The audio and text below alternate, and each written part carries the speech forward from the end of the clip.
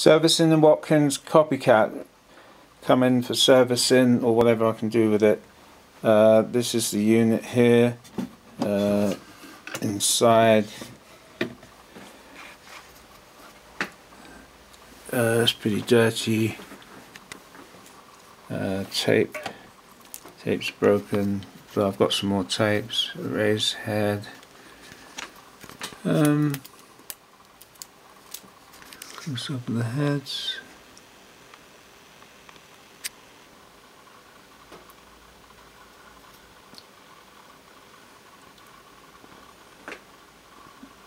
All present. All the knobs. It seems to work.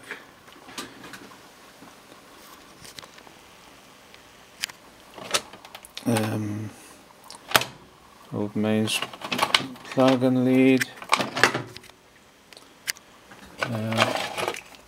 Foot switch still attached.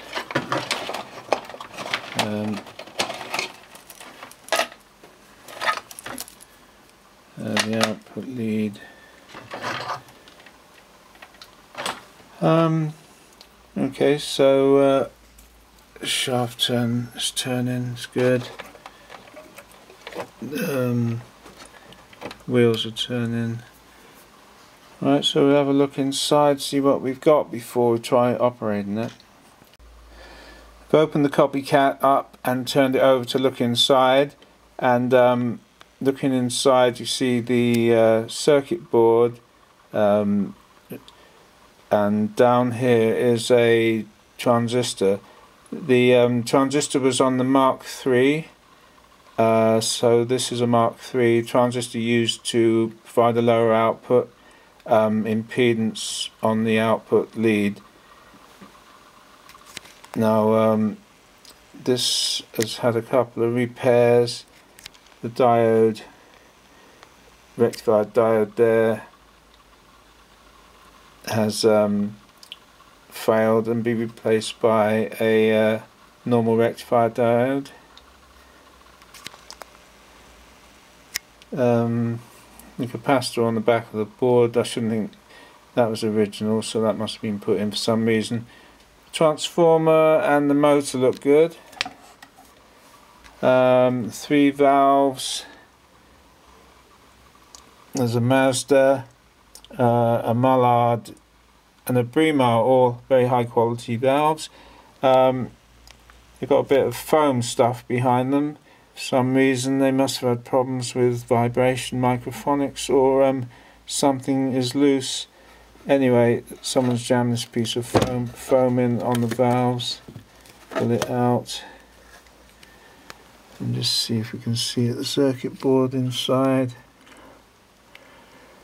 Circuit be behind there. Hard to say if anything's been changed. And I'm going to check the valves, test them before we turn it on, and see what else I can find, see if it's working. This is the Watkins Copicat that I'm servicing. Looking at it, it seems to be from about 1965. One thing I've noticed, it's got the optional output mod that was done on later models, adding a transistor emitter follower to give a low impedance output for the output cable, so you can use a long cable to an amp.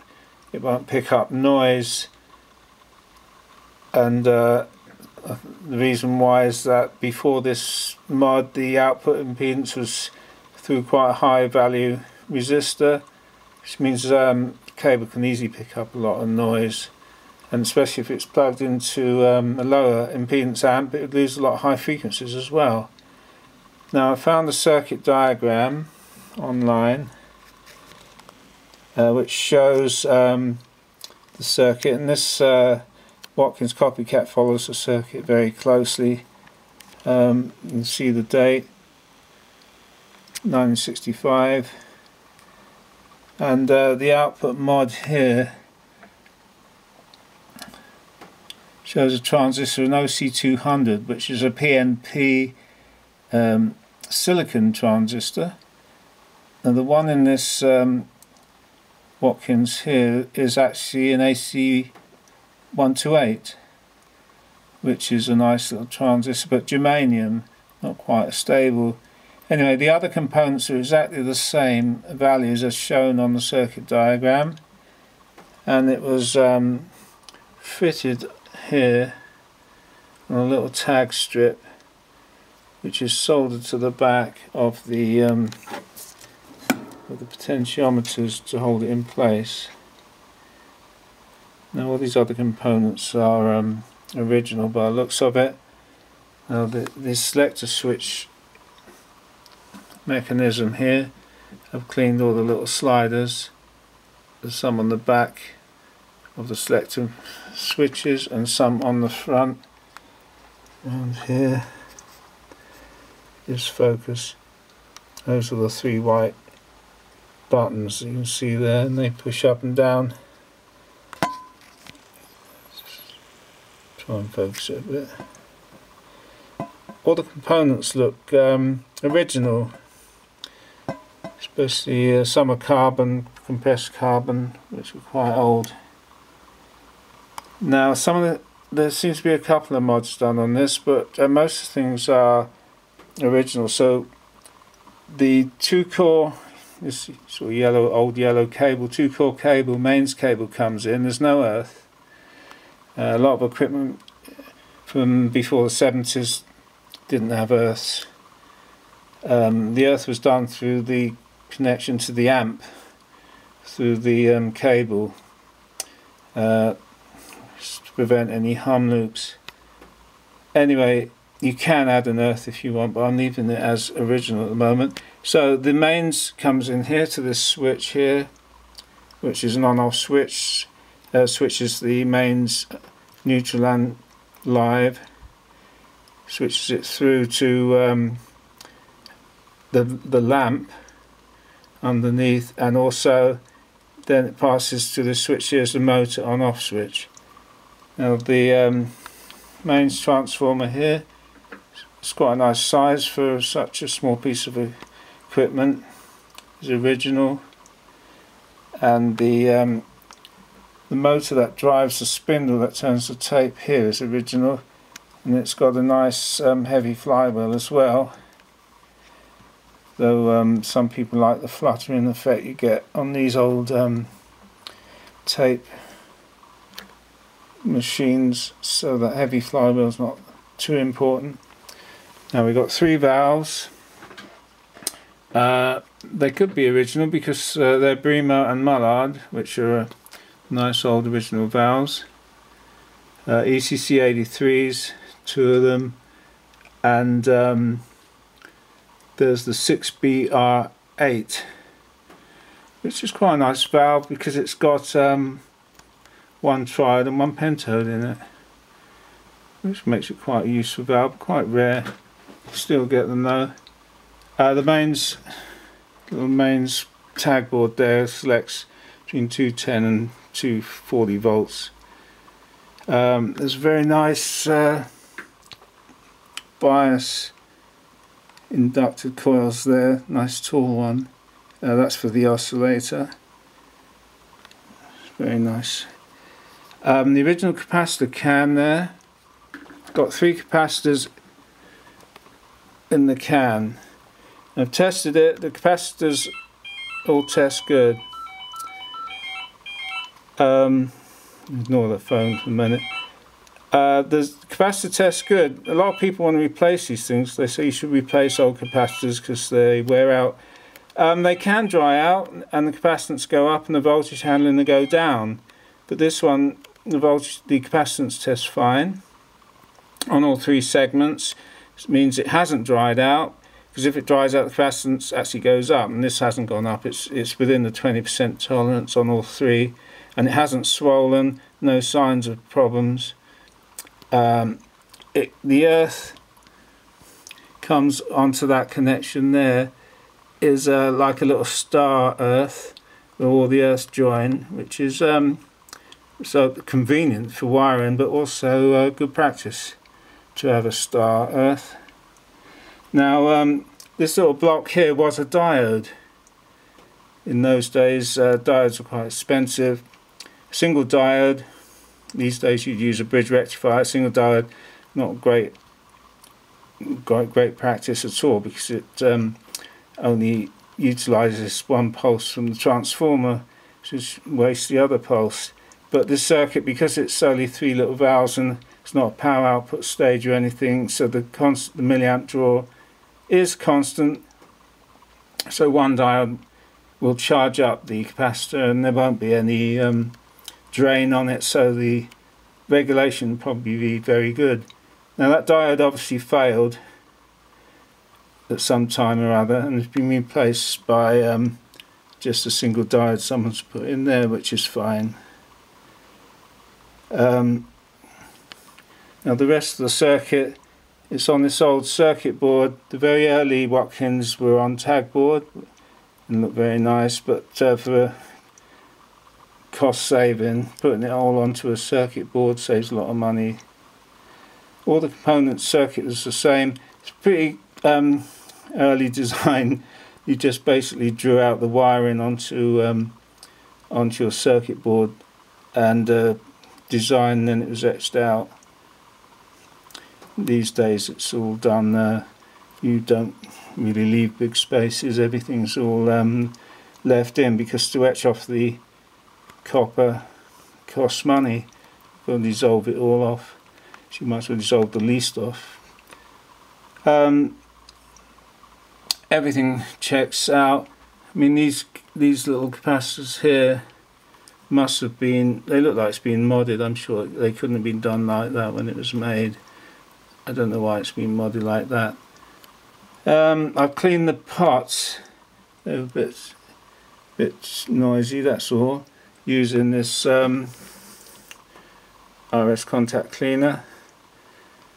And I've also cleaned the heads. The heads are in fantastically good condition with this here, which is, if you can read what it is, it's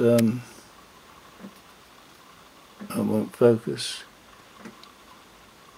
Anyway, I just put that on the cotton wool bud to clean the heads. It's actually ethyl alcohol, doesn't leave any residue. So all the components on the other side of the board, everything looks good, and I'm going to turn it over and just show you what's on the other side.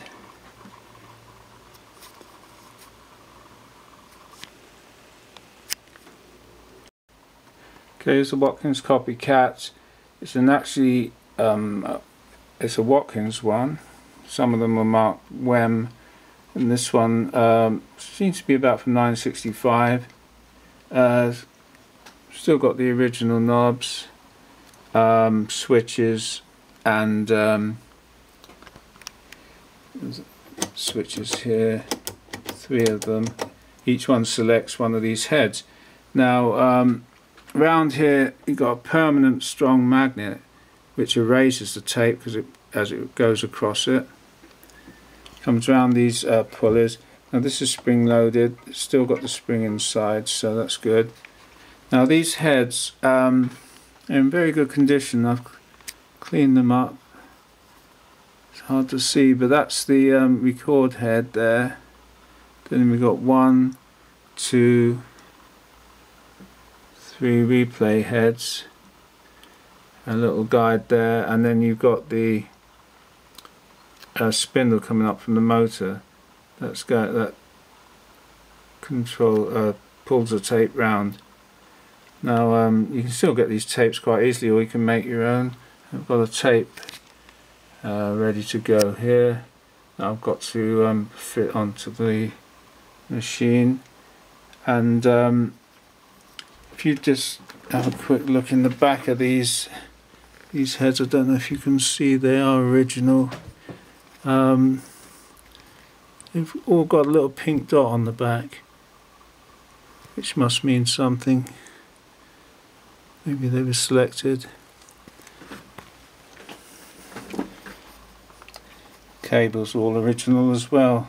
So old yellow cable mains, the output cable, and the foot switch, which is a bit worse for wear, but it still works. Anyway, I'm going to put the tape onto the machine and get it working, see if we can demo it. Okay, I've put the tape on the machine. As you can see, I'll just show you, it wraps around the spindle under that guide to make sure it travels across the heads nicely. Then on this side it's got 2 rollers, and the magnet, it passes closely over the top of the magnet to erase. That red magnet, this there, a strong magnet. And then you've got the record head there. You've got the motor switch here will turn on the spindle over here, and if I turn it on now, it spins up. The tape starts going round at that speed. The little white mark is where the tape's obviously joined,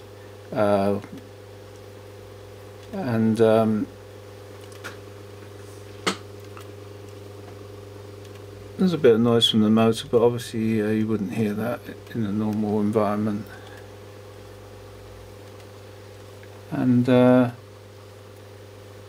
you could leave it running all night, but generally the tape will wear out. So if you're not going to use it in break or something, you just turn off the motor and let it stop. So I'm going to connect it up and see what it sounds like.